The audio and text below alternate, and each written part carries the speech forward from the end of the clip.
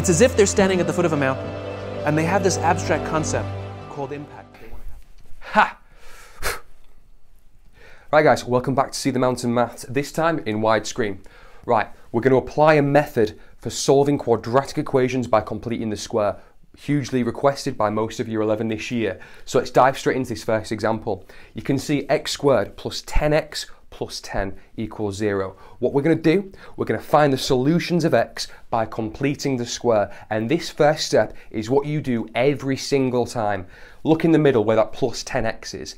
Every time, to start us off, we're going to half whatever is next to the x. So here we've got x plus 5 in the brackets squared.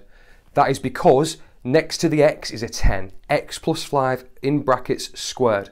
Right, now because we've got a 5 squared inside the brackets, a 25, because of 5 squared, is going to come out. You can see here, I've now taken away 5 squared to get rid of that 25 coming out of those brackets. Okay, so minus 25 from the plus 10 gives us minus 15. So you can see x plus 5 all squared minus 15 equals 0. Now it gets nice and simple. Let's add 15 to both sides. So we have x plus 5 all squared equals 15. Next step, square root both sides. So we've got x plus 5 equals plus or minus the square root of 15. But we're not done yet. We're just going to take away that 5 from the left side. So taking 5 from both sides gives us a final answer. So x equals minus 5 plus or minus the square root of 15.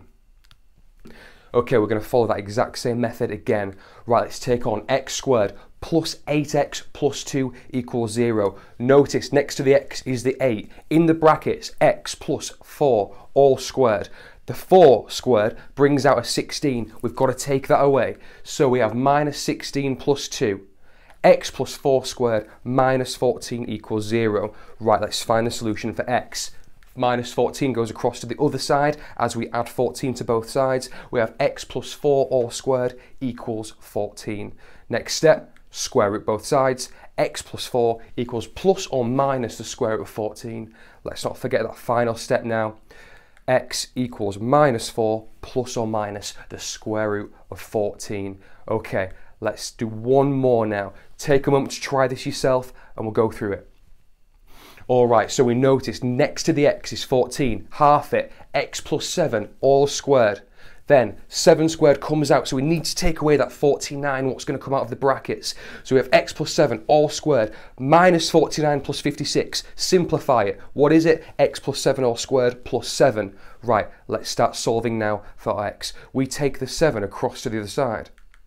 Minus 7.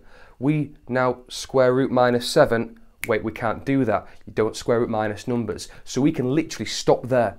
X has no solutions because it would have meant us square rooting a minus number.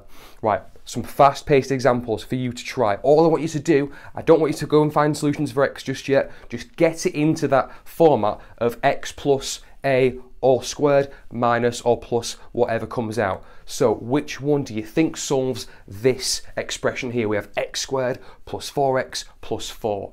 So A, B, C or D? Okay, you should have found it was C. X plus 2 all squared. It brings out a 4, but the 4's cancel out. 4 minus 4, that's why I have nothing at the end. Okay, try this one without me. Alright, hopefully you found this one was B. X plus 2 all squared, take the 1. Next one. Okay, hopefully you found this one was D. And lastly, x squared plus 12x plus 46. And there we are, halving that 12. X plus 6 all squared plus 10. Okay, 3 questions, red, amber and green. Attempt all 3. Pause the video now to do that. Answers coming up. Okay, first answer, you should have found there was no actual solutions. Was back in that scenario of trying to square root a minus number. Second one, we found x is equal to plus or minus the square root of 22. And finally, x is equal to plus or minus 5. This is because you found yourself in the scenario of x equals a square root of 25. That simplifies to x equals plus or minus 5. Okay, as always, we're going to finish with an exam question. Thanks so much for watching. Now we're going to take on more difficult examples in part 2. I'll see you there. Thank you.